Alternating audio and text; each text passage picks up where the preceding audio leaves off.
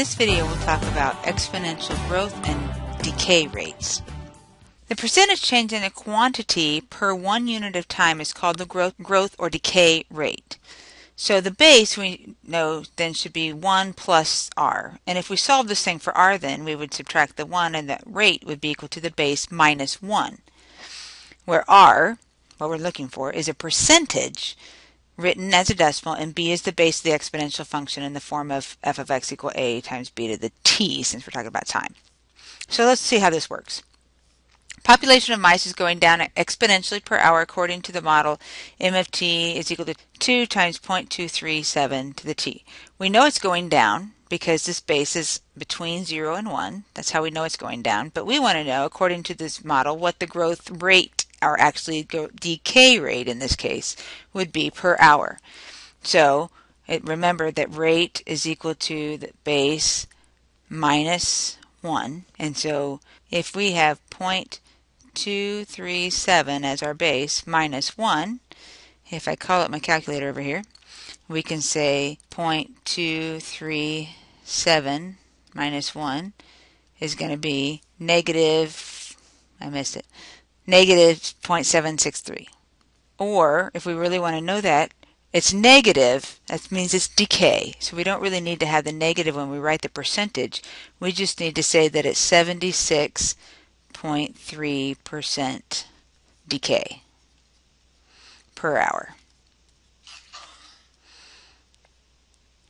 So what could be a contributing factor to the success of this model? The only way I know about population of mice going down would be either traps or poison, something like that that is going to be collecting and getting rid of our mice. Alright, so let's look at this one. An investment in a certain stock is modeled by S of t is equal to 10,000 times 1.045, where t is in years. According to this model, this base is greater than 1, so it's going to be a growth rate per year. So again, we take our base, 1.045, and we subtract our 1 from it. That's going to be our rate. And these are a lot easier when you got a base bigger than 1, 0.045, or we could say, if we move it 2 decimal places, 4.5% per year. And then it asks us how much money was originally invested. If you remember, the a, or the coefficient before that base, is going to be our original amount. So there was $10,000 invested. Finally, let's go the other way. Write an exponential function for the population of animals that started with 500 and is shrinking at a rate of 7.4%.